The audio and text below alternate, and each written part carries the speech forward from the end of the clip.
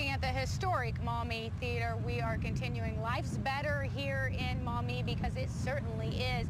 I'm talking now with Chef Joseph Jacobson from Dégagé Jazz Club. Yes. I said it right? Jazz Cafe. Jazz Cafe. Yes. I said the first part right, though, yes, right? You did. You got it right. Dégagé. Yes, you and did. you have some fantastic food, don't you? Yes, we do. Tell me about it. What makes it different? What makes your restaurant different? I was classically French trained as a chef, and I went to New York City to train, and I came back to this area because I wanted to give everybody the same experience that people get in New York. And I kind of take my French training. I'm also very passionate about Southern cooking, so I've kind of fused the two together and made what Dégagé is now. Well, let's tell people if they miss Kim DeJulio's Life Tastes Better here on Thursday, or if they don't know what that fusion of French and Southern meat, give me some examples of what they would find on the menu. We do a lot of barbecue, a lot of smoking.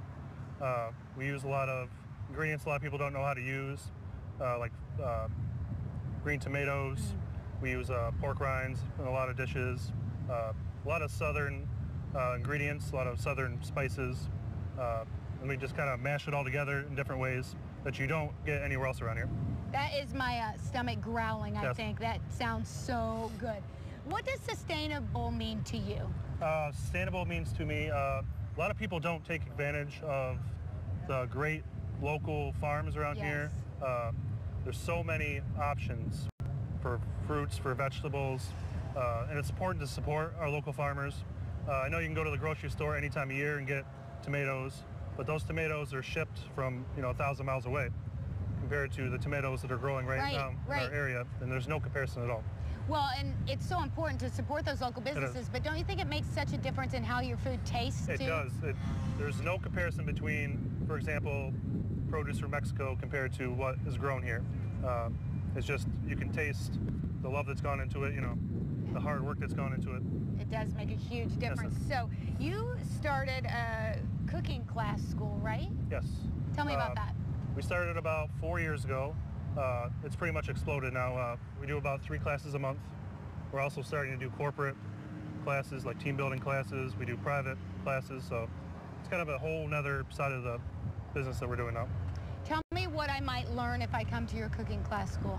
We change our theme every month, and then so we have a technique class that we do once a month, which is like knife skills, learning how to do sauces, for example, things like that. Then we do more fun classes, like today I'm actually doing a class on seafood, so I'll be teaching people how to break down fish, use different seafoods, how to prepare it, how to grill it, and then like we're doing a class in October for like Halloween desserts and cookies, things you can do with your kids. Yep. Let's talk about, you said something about team building. How can working together with your peers or your co-workers in a kitchen, how can that help build teamwork? How can that help you work together? Well, working in a kitchen, it gets very stressful. I like to tell a lot of people it's kind of like a pirate ship with the different personalities. It gets very stressful because we're cooking for a lot of people at once. Sure. We also have a banquet hall upstairs, so a lot of times we have that going on. Plus the restaurant's full, so it gets very it's kind of chaos, isn't it? Chaotic, yes. But we all come together. When we know when it's time to focus, get things done. That's a really great idea. I've never thought about it before. If somebody's interested in those cooking classes, or if there's somebody watching and they're like, I have a local business, I think that would be great to have my employees do that.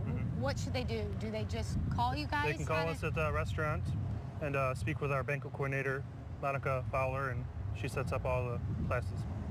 Let's talk about the actual restaurant. When is it open? Are you open for lunch, dinner? How's it work? We are open Tuesday through Sunday.